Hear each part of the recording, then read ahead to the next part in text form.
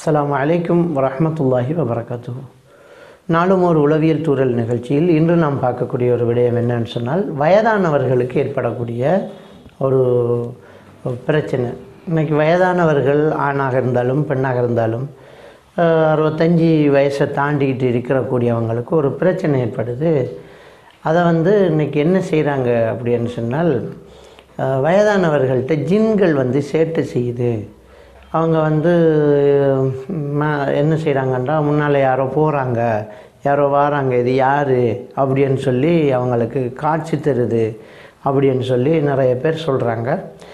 இன்னும் ஒரு சிலர் மறதி ரொம்ப மறந்து போய் கூட இருக்கிறதே யாருன்னு தெரியாமல் அப்படி ஆகி போகிறாங்க.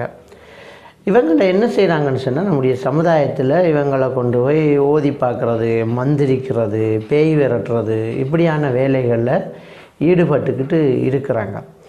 அப்போ இந்த வயதானவர்களுக்கு இது ஏற்படுது. இதுக்கு என்ன சொல்கிறது, இதை பற்றி நம்ம எப்படி எடுத்துக்கிறது, இது நோய் தானா அல்லது இந்த குட்டி பிசாசுகள் பேய்கள் வயதானவர்களுக்கு காட்சி கொடுக்குதா அப்படிங்கிறது தான் இன்றைய நிகழ்ச்சியில் நாங்கள் பார்க்க போகிறோம். இந்த வயதானவர்களுக்கு ஏற்படக்கூடிய இந்த மறதி, இதை அல்சைமர் டிசீஸ் அல்லது டெமென்சியா அப்படின்னு சொல்லுவாங்க.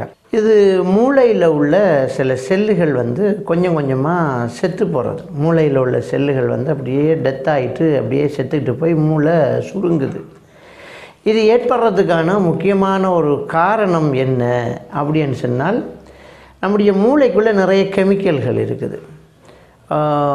மூளையில் சுரக்கக்கூடிய கோர்ட்டிசோல் ஹார்மோன், அதே மாதிரி டோபாமின், இது மாதிரியான நிறைய கெமிக்கல்கள் இந்த மூளையில் இருக்குது. அதில் இருக்கக்கூடிய ஒரு முக்கியமான ஒரு கெமிக்கல் தான் அசிட்டைட் கோலின் என்று சொல்லக்கூடிய ஒன்று.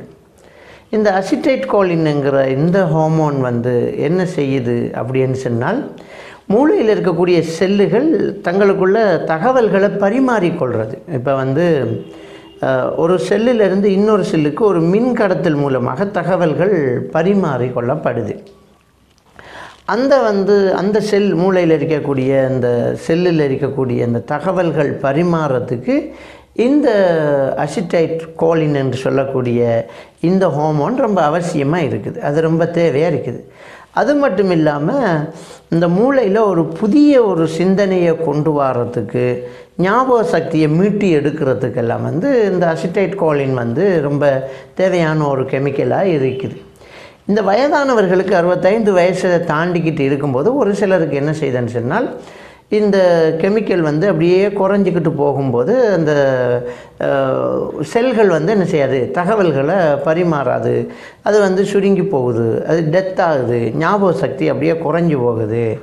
இப்படி ஏற்படக்கூடியது வயதானவர்களுக்கு ஏற்படுறது தான் அல்சைமர் டிசீஸ் அல்லது டிமென்சியா அப்படின்னு சொல்லுவாங்க.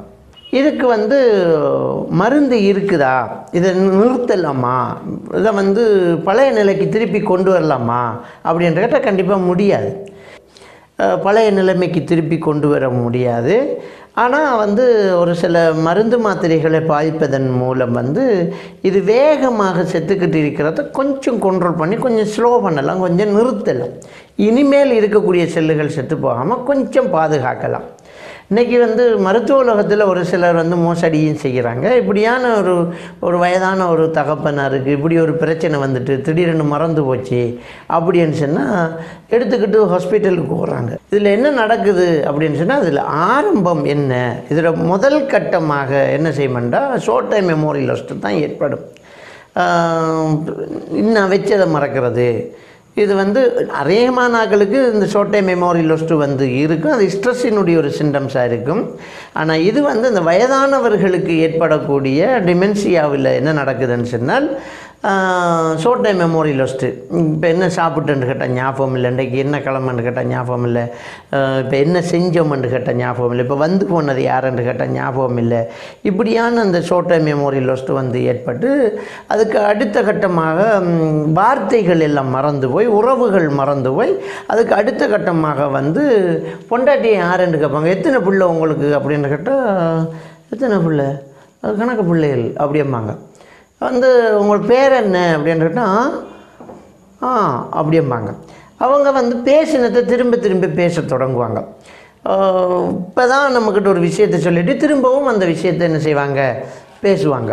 நம்ம ஒரு விஷயத்தை கேட்டால் வந்து அதை வந்து இப்போ சாப்பிட்டீங்களா அப்படின்னு கேட்டால் அப்படிம்பாங்க. சாப்பிட்டீங்களா அப்படின்னு கேட்பாங்க. அப்படிம்பாங்க. அப்பா சாப்பிட்டீங்களா, சாப்பாடு சாப்பிட்டீங்களா அப்படின்னு கேட்பாங்க. அப்படிம்பாங்க. அப்போ வந்து இது வந்து என்ன கேட்குறாங்கங்கிறத வந்து இந்த மூளையினுடைய அந்த காக்னிட்டிவ் உயர் அறிதிறன் வந்து கொடுக்காது, அந்த தகவல் பரிமாறல. அதனால் எல்லாமே வந்து அப்படியே பிழையாயிடும்.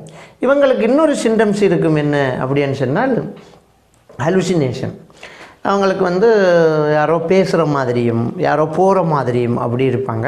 வயசானவங்க வந்து எல்லாரோடையும் அப்படியே உட்காந்துட்டு இருக்கும்போது, பிள்ளை என்ன போகிற யார் மணி அப்படின்ட்டு ஒரு ஆளோட பேச தொடங்குவாங்க. அவங்க கண்ணுக்கு ஒரு ஆள் போகிற மாதிரி அப்படி இருக்கு. இதைத்தான் வந்து அவங்களுக்கு ஜின்னு தெரியுது, பேய் வருகுது அப்படிம்பாங்க. சிலர் வந்து அந்த மரண படுக்கையில் இருக்கும்போது, அதாவது அல்சைமர் டிசீஸில் இருக்கக்கூடியவங்க, அதே மாதிரி டிமென்சியாங்கிற நோயில் இருக்கக்கூடியவங்க, கிட்டத்தட்ட அந்த மரணத்தை நெருங்கி சக்கராத்துன்னு சொல்லுவோம் இல்லையா, அந்த கட்டத்தில் படுத்துக்கிட்டு இருக்கிறவங்க திடீரென்று சில வார்த்தைகளை பேசுவாங்க. மௌத்தா போன ஒரு ஆளை பேரை சொல்லி, எங்கள் அம்மா வந்து கூப்பிட்றாங்க, எங்கள் பாப்பா வந்து கூப்பிட்றாங்க, நில்லுங்க வாரேன் அப்படின்ட்டு மௌத்தா போன ஆக்கள் வார மாதிரியெல்லாம் என்ன செய்வாங்க, பேசிக்குவாங்க. அதுக்கு சொல்லி ஒரு 2 நாளையில் அல்லது ஒரு வாரத்தில் அல்லது அடுத்த நிமிடத்தில் அவங்க மௌத்தா போனால், சுபஹான் அல்லாஹ், அல்லாஹ் அப்படி கண்ணில் காட்டினா அவங்களோட மௌத்தா போன அவங்க பாப்பா, பெரியப்பா, அவங்களோட புருஷன் அதெல்லாம் வந்து அப்படியே கூட்டிக்கு போயிட்டாங்க அப்படின்னு மக்கள் சொல்லிக்குவாங்க. அது வந்து அப்படி ஏன்னா ஒரு விஷயத்தை நம்ம சரியாக புரிஞ்சுக்கொள்ளணும். என்னென்றால் மௌத்தா போனாக்கள் வரமாட்டாங்க, மௌத்தா போனாக்கள் வர முடியாது. அது அல்லாஹ் தஆலா அடித்து குர்ஆனில் சொல்லிட்டான். சூரா அல் மூமினூன் 100வது வசனத்தில் அல்லாஹ் சொல்கிறான், பைனஹுமா பர்ஸுகுன் இலா யௌமி யுபஅஸூன். அவங்களுக்கும் இந்த உலகத்தில் இருக்கிறார்களுக்கும் இடையில் திரை விழுந்துட்டேங்கிறான். மௌத்தா போனாக்களுக்கும் இந்த உலகத்தில் இருக்கிறார்களுக்கும் திரை விழுந்துட்டு, எது வரைக்கும் திரை விழுந்துட்டு, இலா யௌமி யுபஅஸூன், கியாமத்து நாள் வரைக்கும் திரை விழுந்துட்டுங்கிறான். அப்போ வர முடியாது.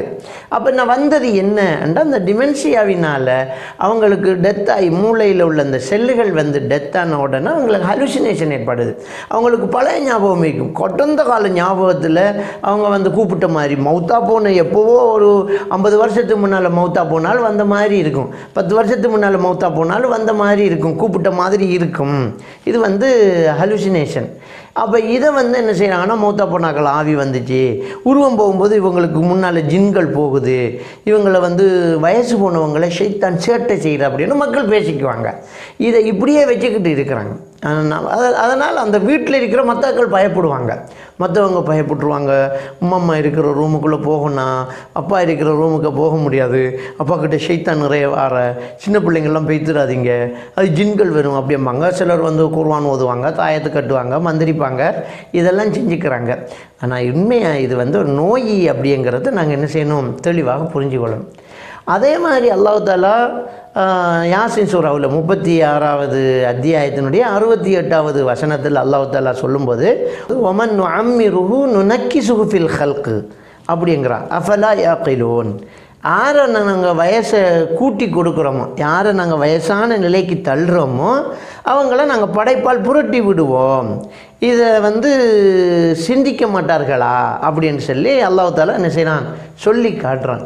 அப்போ இதில் வந்து இந்த டிமென்ஷியாவை பற்றி அல்லாஹ் தஆலா திருக்குர்ஆனில் என்ன சொல்கிறான், சொல்லி காட்டுறான். அப்போ என்ன படைப்பால் புரட்டுதல் என்றால் என்ன, யாரை வயசை கூட்டிக்கிட்டே போகிறோமோ அவங்க படைப்பால் புரட்டப்படுவாங்கன்னா, சின்ன குழந்தைகளுக்கு இப்போ தான் மூளை வளர தொடங்கும். சின்ன குழந்தைகளுக்கு கொஞ்சம் கொஞ்சமாக தான் அந்த லாங்குவேஜ், ஞாபகங்கள், பொருட்களின் பெயர்கள் எல்லாம் இப்போ தான் கொஞ்சமாக உருவாகிட்டு இருந்து அப்படியே வளர்ந்துட்டு வந்து பெருத்துக்கிட்டு வருவாங்க. திரும்ப அழிய தொடங்கினோன்னா அந்த பழைய நிலைமைக்கு அப்படியே வந்துடுவாங்க. பாருங்கள், அப்படியே குழந்த மாதிரி ஆயிடுவாங்க. இப்போ ஒரு சின்ன குழந்தைகிட்ட சாப்பிட்டியா அப்படின்ட்டுனா ஆம்பா, டே சாப்பிட்டியாடா அப்படின்னா அப்படிம்மா, சாப்பிட்டியாடாப்பா அப்படின்னா ஆம்பா, சின்ன பிள்ளை. அது நமக்கு ரொம்ப ஆசையாக இருக்கும், செல்லமாக இருக்கும். அவன் கண்ணை விரிச்சிக்கிட்டு அவன் உதட்டை மலர்த்திக்கிட்டு அவன் வந்து அப்படின்னு கேட்குறது. என்ன கறி ஆக்கினாலும் மீன் அப்படியம்மா, சின்ன பிள்ளைகிட்ட என்னடா கறி உங்கள் வீட்டில் என்ன மீன் அப்படியம்மா, இறைச்சி சாப்பிட்டாலும் மீன் அம்மா, முட்டை சாப்பிட்டாலும் மீன். அவனுக்கு மீன் தான் சொல்ல தெரியும், மீனை சொல்லிகிட்டே இருப்பான். இந்த டிமென்ஷியாவில் பாதிக்கப்பட்ட வயசானவங்கள்ட்ட என்ன சாப்பிட்டீங்க? மீன் அப்படிம்பாங்க. என்னப்பா என்ன காலையில் என்ன சாப்பிட்டீங்க? ஆமாங்க. என்ன சாப்பிட்டீங்க? மீன் அப்படிம்பாங்க. எல்லாம் குழந்தை மாதிரி அப்படியே மாறிடுவாங்க. அப்போ அந்த குழந்தைக்கு வந்து யாருன்னு தெரியாது இல்லையா, உறவுகள் யாருன்னு தெரியாது இல்லையா, அதை வந்து இந்த பெரியவங்களானதுக்கு பிறகு செய்வாங்க. இது நமக்கு ஒரு சோதனை தான். ஏன்னா இந்த பெற்றோர்கள் வந்து நம்மளை வந்து அப்படித்தான் வளர்த்தாங்க. நம்ம ஒரே வார்த்தையை திருப்பி திருப்பி பேசும்போது நமக்கு வந்து சலிக்காமல் பதில் சொல்லிக்கிட்டு இருந்தாங்க. நம்ம ஒரே வார்த்தையை திரும்ப திரும்ப ஆன்சராக கொடுக்கும்போது அதில் சந்தோஷப்பட்டுக்கிட்டாங்க. நம்ம யாருன்னே தெரியாமல் நம்ம திகைத்து போய் நிற்கிறத பார்த்து அவங்க பூரிப்படைஞ்சாங்க. இப்படியே நம்மளை வளர்த்தவங்க கடைசியில் நம்ம நிலைக்கு அவங்க வந்து அவங்க நிலைமைக்கு நம்ம வந்துடுவோம். இப்போ அவங்க வயதான குழந்தைகளாகிடுவாங்க. நம்ம இப்போ அவங்க பிள்ளைகள், அவங்க வீட்டில் யூரின் போவாங்க, பெட்டில் சூ போவாங்க, அவங்க வந்து பேசியதை திருப்பி திருப்பி பேசுவாங்க, எல்லாத்தையும் மறந்துடுவாங்க. நம்ம எவ்வளோ உதவி செஞ்சாலும் யார் ஒன்றுமே எனக்கு ஒருத்தருமே ஒன்றுமே பண்ணலையே, யார் இருக்கா எனக்கு அப்படின்ட்டுக்குவாங்க. இப்போ கோபப்படுறோமா இறக்கப்படுறோமா? நம்மளுக்காக நம்ம பெற்றோர்கள் எப்படி இறக்கப்பட்டாங்களோ அவங்களுக்காக நம்ம திரும்ப இறக்கப்படணும். அதை செய்யும்போது அல்லாஹ்வுடைய அருள் நமக்கு கிடைக்கும். அந்த பெற்றோர்களை பற்றி அல்லாஹ் தஆலா திருக்குர்ஆனில் சொல்லும்போது அவங்களுக்காக நீங்கள் பிரார்த்தனை செய்யுங்க. ரப்பிர்ஹம்ஹுமா கமா ரப்பயானி ஸகீரா. யா அல்லாஹ், இவங்களுக்கு 2 பேருக்கும் நீ கருணை காட்டு, இரக்கம் காட்டு. எங்களை சிறுபிராயத்தில் இவங்க எப்படி வளர்த்தாங்களோ அப்படி நீ அவர்களுக்கு இரக்கம் காட்டு யா அல்லாஹ்ன்னு அவங்களுக்காக துஆ கேளுங்க. வலா தகுல்லஹுமா உஃப், சீ என்று சொல்லாதீங்க. வகுல்லஹுமா கவுலன் கரீமா, சந்தோஷமான சங்கையான கௌரவமான வார்த்தைகளால் அவங்கள வந்து பேசுங்க என்றெல்லாம் அல்லாஹ் தஆலா அந்த பெற்றோர்கள்ட்ட நல்ல முறையில் நடந்துக்கோங்க என்று சொல்கிறான். அப்போ இது நமக்கு ஒரு சோதனை தான். இந்த பெற்றோர்களுக்கு இந்த டிமென்ஷியா வந்து வரும்போது, இந்த அல்சைமர் டிசீஸ் வரும்போது நம்ம குழந்தைகளாகவே அவங்க மாறாங்க. அது சோதனை தான் அப்படிங்கிறத நம்ம புரிஞ்சு கொள்ளணும். இது வந்து இன்றைக்கி சமுதாயத்தில் ஏற்பட்டு இன்றைக்கி என்ன நடந்துக்கிட்டு இருக்குன்னா, இதை பேய் வைத்தியம் பார்க்குறதும் செஞ்சுக்கிட்டு இருக்கிறாங்க. அதில் ஒரு முக்கியமான ஒரு விஷயம் என்னன்னு சொன்னால், கண்டிப்பாக இதை டாக்டர்ஸ்கிட்ட கொண்டு போகும்போது என்ன செய்கிறாங்கன்னா, ஒரு சிலர் வந்து எம்ஆர்ஐ எடுக்கணும், அந்த செக்கிங் செய்யணும், இந்த செக்கிங் செய்யணுன்ட்டு அப்படியே காசை பிடுங்கிட்டு கண்டுபிடிச்சிட்டோம் டிமென்ஷியா, ஒன்றுமே பண்ண முடியாது போங்க அப்படிங்க. 1 லட்ச ரூபா பிடிங்கிட்டு போங்க அப்படிங்கிறேன். இது கண்டிப்பாக வயசானவர்களுக்கு இப்படி வந்திருக்குன்னு சொல்லக்குள்ள அதில் அதில் இருக்கக்கூடிய டயக்னோசிஸை வச்சு, அவங்கள்ட்ட இருக்கக்கூடிய சிம்டம்ஸை வச்சு பார்த்து அவங்க டயக்னோஸ் பண்ணிக்குவாங்க, இது டிமென்ஷியா தான் அப்படின்ட்டு அவங்களுக்கு கண்டிப்பாக தெரியும். இன்றைக்கி எல்லாமே காசு சம்பாதிக்கிறவங்களாக இருக்கிறதுனால நம்மகிட்ட காசை பிடிங்கிக்கிறாங்க. நீங்கள் வந்து வயசானவர்களுக்கு வந்து அப்படி ஆயிட்டுச்சுன்னா அதுக்குரிய டாக்டர்ஸுக்கிட்ட கொண்டு வாங்க. அதுக்கு உண்மையாக மருந்து செஞ்சு குணப்படுத்த முடியாது. அது கண்டிப்பாக இதுக்கு தண்ணி ஊதுறது, மந்திரிக்கிறது, மௌலிகை கொண்டு வர்றதெல்லாம் சாத்தியமே இல்லை, ஒன்றுமே நடக்காது. நீங்கள் அதை விட்டுட்டு வந்து என்ன செய்யலாம்னு சொன்னால், இந்த ஒரு குறிப்பிட்ட சில மருந்துகளை பாவிக்கிற போது அது வேகமாக வந்து தாக்குறத வந்து ஒரு அளவுக்கு கண்ட்ரோல் பண்ணலாம். அப்போ வந்து சொல்லுவாங்க, அப்போ என்ன செய்கிறது, நைட்டெல்லாம் தூக்கம் இல்லாமல் சாமத்தில் எல்லாம் கத்துறாங்க, ரொம்ப திட்டுறாங்க, வார்த்தைகளை அளந்து எடுக்கையில் அது பயங்கரமான ஊத்த பேச்சு சிலர் பேச தொடங்குவாங்க. இப்படியெல்லாம் செய்கிறாங்களே, என்ன செய்கிறது அப்படிம்பாங்க. இது அல்லாஹ்வோட சோதனை. இப்போ நீங்கள் பொறுமையாக இருக்கணும். சிலருக்கு கூச்சம், சிலருக்கு வெக்கம், சிலர் கொண்டு எங்கேயாவது சேர்த்துட்டு வருவாங்க. சிலர் டாக்டர்கிட்ட விஷ ஊசியாவது போட்டுடுங்க டாக்டர், வச்சுக்கிட்டு இருக்க முடியாது அப்படின்ருவாங்க. சிலர் வந்து இந்த வயசானவர்களை அடிப்பாங்க. நீங்கள் வந்து சில ஃபேஸ்புக்கில் சில வீடியோக்கள், சில இணையதளங்களில் சில வீடியோக்களை பார்த்துருப்பீங்க. சொந்த பிள்ளை வந்து வயசானவர்களை போட்டு அடிப்பாங்க, தலையில் போட்டு அடிப்பாங்க, கீழே தள்ளி விடுவாங்க. ரொம்ப வந்து வயசானவர்களை அடிப்பாங்க. அவங்க பாவம் அப்படியே விழுந்துக்கிட்டு இருப்பாங்க. இப்போ என்னத்துக்கு அடிக்கிறாங்கன்னா, அவங்க ரொம்ப தொல்லைக்கு ஆளானதுனால. இதுதான் அல்லாஹ்வோட சோதனை. உங்களுக்கு நீங்கள் எவ்வளோ தொல்லை கொடுத்துருப்பீங்க உங்களுக்கு தெரியுமா? நம்ம எல்லாம் எவ்வளோ கஷ்டம் கொடுத்துருப்போம். அப்படியே மடியிலேயே நம்ம ஆகி போயிருப்போமே, அவங்க கையிலெல்லாம் நம்ம மலங்கழிச்சிருப்போமே.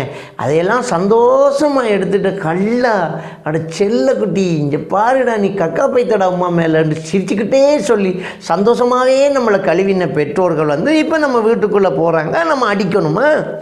அவங்கள சந்தோஷமாக துப்புரவு பண்ணி அவங்களுக்கு நம்ம சேவை செய்கிற ஒரு பாக்கியத்தை அல்லாஹ் தந்திருக்கிறான் அப்படின்னு எடுத்து செய்தால் கண்டிப்பாக அல்லாஹ் நமக்கு நன்மையை தருவானா இல்லையா? அதில் ரொம்ப முக்கியமாக இருக்கணும். எனவே இந்த நோய் வந்து இந்த அல்சைமர் டிசீஸ், இந்த டிமென்ஷியாங்கிற நோய் வந்து வயதானவர்களுக்கு ஏற்படும். அது மறதியை வந்து கொண்டு வரும். அதுக்கு மருந்து இல்லை, ஆனால் கொஞ்சம் கண்ட்ரோல் பண்ணலாம். அதை மட்டும் செய்வோம். அதை வந்து விட்டுட்டு மூட நம்பிக்கைக்குள்ளே போகக்கூடாது, அவங்கள தாக்கக்கூடாது, ஊத்த பேச்சால் பேசக்கூடாது, திட்டக்கூடாது, பொறுமையாக இருப்போம். இது அல்லாஹ் நமக்கு தந்த ஒரு சந்தர்ப்பம். இப்படியான பெற்றோர்கள் இருந்து, அதான் ரசூலுல்லாஹி ஸல்லல்லாஹு அலைஹி சொல்கிறாங்க, வயசான பெற்றோர்கள் இருந்து அதுலேயும் ஒருத்தன் சொர்க்கம் போகலாட்டி அவனுக்கு அல்லாஹ்வோட சாபம் உண்டாகட்டுமான்னு துவா கேட்குறாங்க. ஒரு யுத்தத்துக்காக பேரை கொடுத்துக்கிட்டு அல்லாஹ்வோட பாதையில் போராடி உயிர் தியாகிக்கிறதுக்காக ஒருத்தர் வாரார். ரசூலுல்லாஹ் கேட்குறாங்க, உனக்கு வயசான தாய் அல்லது தந்தை இருக்குதான்னு கேட்குறாங்க. ரெண்டுமே இருக்குது யார் ரசூலுல்லாஹ். அதுக்கிட்ட போய் சேவை செய்ய, அங்கே போய் யுத்தம் செய்யுங்கிறாங்க. கிட்டத்தட்ட அது ஒரு யுத்தம் தான். இங்கே எதிரிக்கிட்ட நின்று வாழ் வெட்டு பெரிய ரத்தம். அதை விட அம்மா வாப்பா வயசானவங்க ஆகி போவாங்க, கழுவு திரும்ப திரும்ப திட்டுவாங்க, கேளு, நான் அப்போ தான் சாப்பிட்டு முடிஞ்சு, நான் ஒன்றுமே சாப்பிடலையாம்பாங்க. மறந்து போயிடும், டேட்டு மறந்துடும், என்ன செய்யணும், எப்போ, இரவு பகல் காலை பொழுது எல்லாமே மறந்து வைத்திடும்.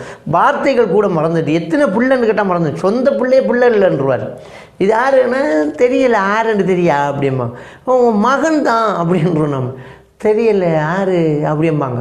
சின்ன பிள்ளையாக பேத்துருவாங்க. அதுக்கிட்ட போய் யுத்தம் செய்யி சொர்க்கம் போகலாம்னு நபிகள் நாயகம் ஸல்லல்லாஹு அலைஹி வஸல்லம் அவங்க திருப்பி அனுப்பினாங்க. எனவே இந்த வயதானவர்கள் விடயத்தில் நம்ம ரொம்ப கவனமாக நடந்து கொள்ளணும். அதன் மூலம் சொர்க்கம் போகணும். எல்லாம் வல்ல அல்லாஹ் சுப்ஹானஹு வ தஆலா நம் அனைவரையும் ஈமானோடு வாழ வைத்து ஈமானோடு மரணிக்க செய்வானாக.